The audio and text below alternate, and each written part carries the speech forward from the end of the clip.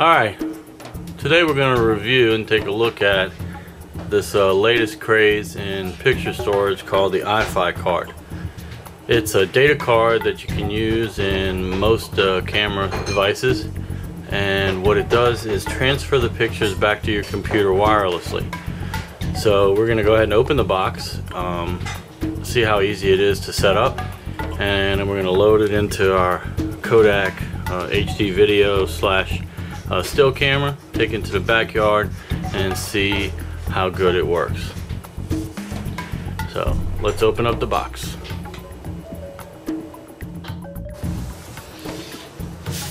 Alright, I don't know how good of a view you got there.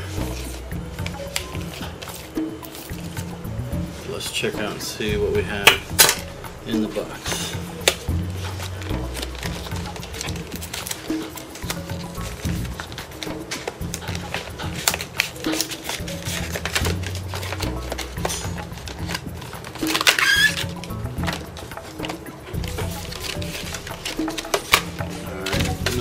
Anymore. Alright, so it looks like we have a card reader.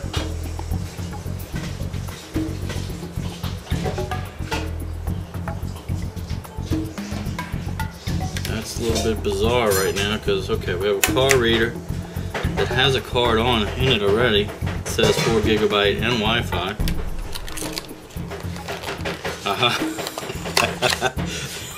Thought I had two for a minute, but this is just a piece of cardboard. Alright, and a manual.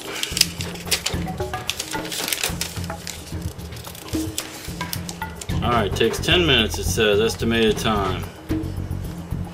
Need Windows 7, XP, or Vista, and 100 megabytes of free space. Connect the card reader to your PC or Mac.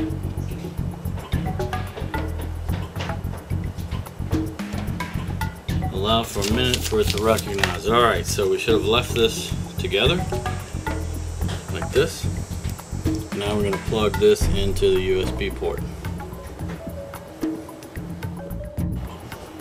Alright, I have kind of a messy area here, USB, but I have one USB port there. But as you see, this is not going to fit in there. So we're going to put it into the hub and hope that it works through this 4-port hub. But this is essentially just one USB port going to 4, so you should be able to plug this straight into a USB port that you have available and you should get the same effect. So here we go. Alright, plugged in, and it did light up. It has a light flashing inside. That's a good sign. That means that it's powered. Alright, on the screen we are getting import pictures menu.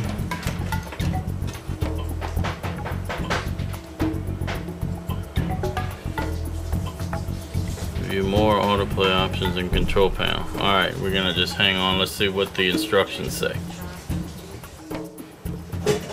Alright, the instructions say to open the folder to view file. So we're gonna double click that. We get a new choice and it says to locate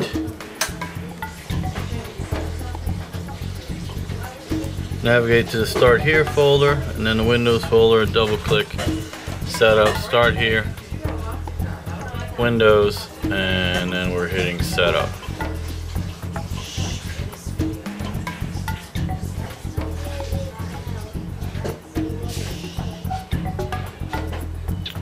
Alright, we're clicking Next. We're going to agree to the terms. We're going to leave the default folder. Click Install.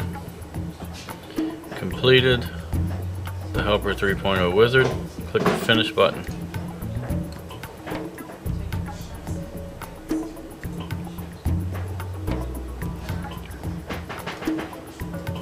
I just closed that window behind it. Alright, update is available. We're going to download and install.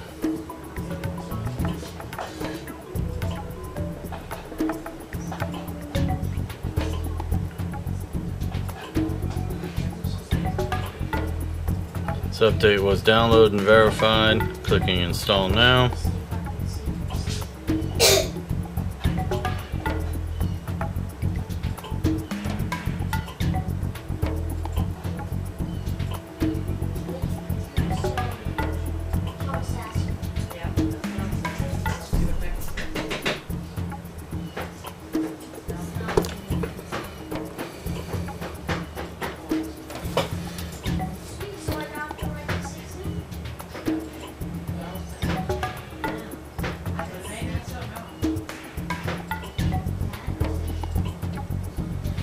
Alright, firewalls blocking some of the features.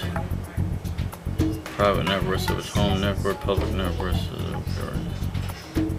Alright, we're going to allow access. Important. Test to make sure it will work properly. Next. Alright, so it passed some kind of test. Click finish.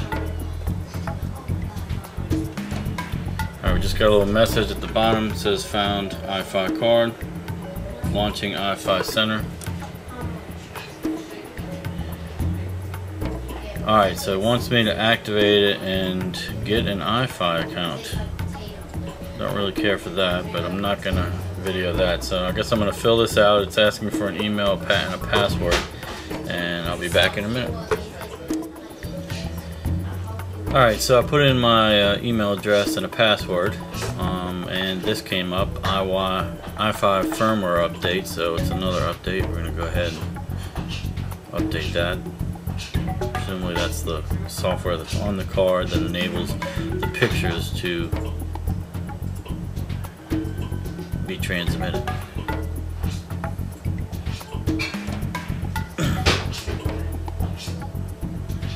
So far it's a little bit more involved than what I thought. I thought we'd basically be plugging it in and going and taking pictures.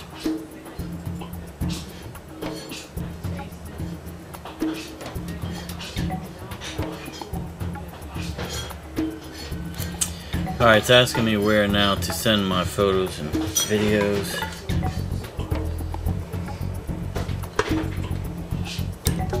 So we're going to send them to the computer. Send photos of the online Wi-Fi account where they'll be stored for 7 days. I don't want them online. Continue. This will allow wireless transfers to your camera. Select a network. Oh, my network is listed, so that's a good sign. Continue. Connecting to wireless. Now, if your wireless network has a security code, I would assume that it would ask for it. I live in a rural area, so I don't have a security setting. Automatically send to favorite places, including Facebook. That looks pretty cool, but we're gonna do that later. Alright, see a photo transfer to your computer. Now for the fun. Remove the Wi-Fi card from the reader and insert it in your camera. Turn your camera on and take a picture. Alright, let's go ahead and do that. Take the card out. Now I'm curious if I have to leave that reader inserted. I wonder if that's the antenna. Alright. It's always hard to do this. One hand holding the camera. Need a dedicated camera person. Alright. Inserting the card.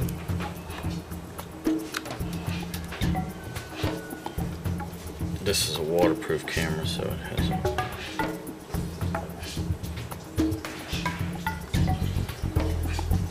Alright, so I guess we'll just take a picture of the box.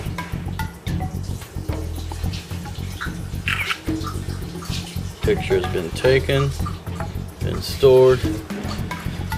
Turn on your camera, take a picture. Your photo should appear within a few minutes. Camera. Oh, I have to say that's impressive. That is pretty impressive. Okay, so close the window. Welcome to Wi-Fi Center, splash screen, and there's the picture. Question is now, where exactly did it send the picture?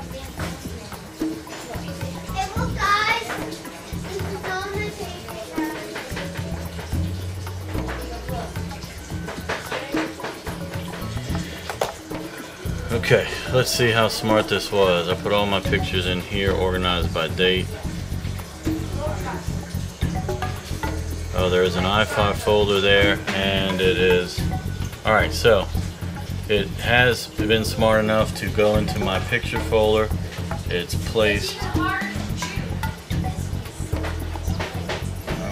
was there somewhere? My pictures? Okay, into my pictures, there's an Wi-Fi folder, and the picture is in there. And there it is on my second screen. I have a dual monitor set up, by the way, so. Alright, we're going to take it out in the field outside and take some pictures and see how that goes. Alright, so now we're in the backyard, and I'm just going to shoot some random pictures here of a flower.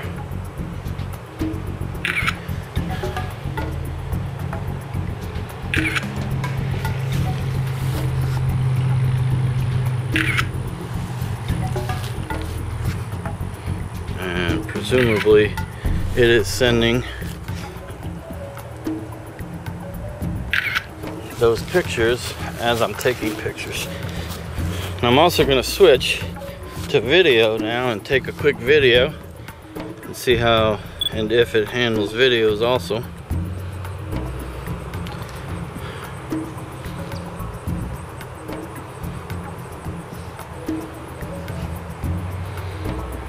Alright, that's about a 15-second video of the backyard. Switch back to camera. 1,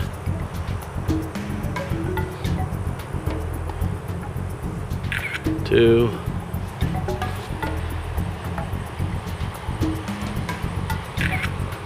3. Some weird stuff going on just now, but I think that was due to the sunlight out here. Alright, so I took quite a few pictures. Been in the backyard. And you know what? I'm gonna go ahead and set this camera down outside. So we're gonna pretend now we're having a barbecue in the backyard or something, and that I'm gonna continue taking pictures while the computer is on inside. Let's go see what's going on in there. Alright, we're back inside, and I'm seeing the pictures now pop up even as I sit here, so they were still transmitting. Remember, I left the camera outside. Now I do not see the video that I took, so at first glance now it appears that it'll transfer photos, but I don't see videos. But it could very well be transferring the videos into the video folder. I haven't checked that yet. Alright, so I'm now in my video folder, and there is a date folder.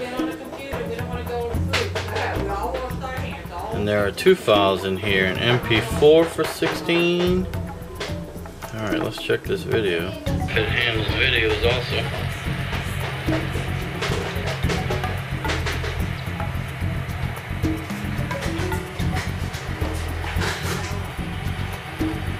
Alright, that's about a 15-second video of the backyard.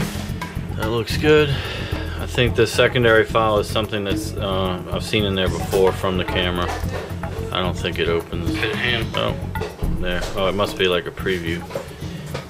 Okay, so it transferred the video and it transferred the pictures. Second screen, you can scroll through them.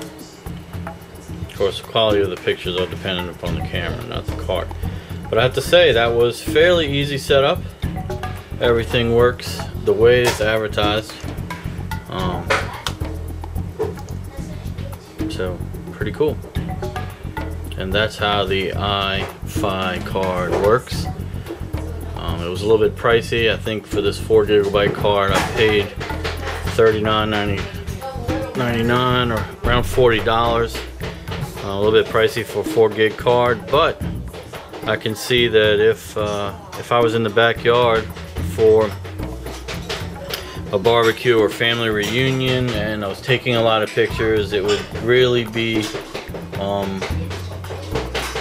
plus to be able to send the photos straight back to the computer while I'm still out there. And it also makes it easy to just transfer the pictures once you get back home from a sporting event or wherever you may have gone to take pictures. Alright, well, leave comments if you like or any questions, and I'll try it out and possibly see if I can answer the question for you. Thanks for watching.